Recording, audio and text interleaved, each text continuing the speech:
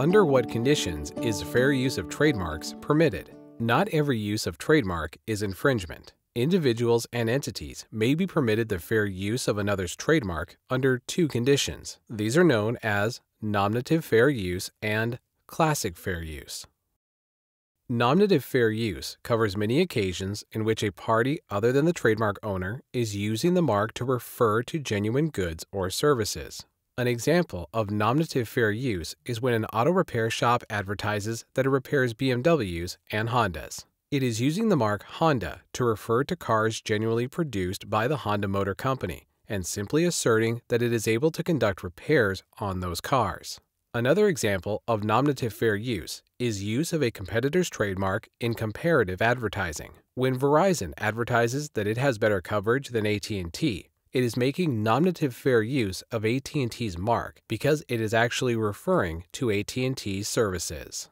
Under nominative fair use, the entity using the trademark is permitted to use only as much of the mark as is necessary to identify the goods or services to which it is referring and cannot imply any sponsorship or endorsement by the mark holder. One other example of nominative fair use is the use of another's trademark for the purpose of a product review. Classic fair use occurs when a trademark is used in good faith for its primary meaning and no consumer confusion is likely to occur.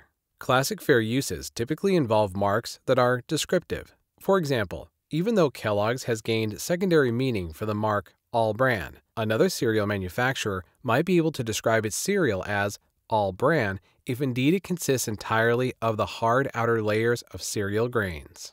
How does fair use of trademarks differ from fair use of copyrights? Although fair use of trademarks is in many ways similar to the fair use of copyrights, there are differences. Under copyright law, you can use a copyright for the purpose of parody. You can also use trademarks for the purpose of parody, but whoever does so must be very careful to avoid creating confusion in the marketplace and diluting or tarnishing the trademark in question.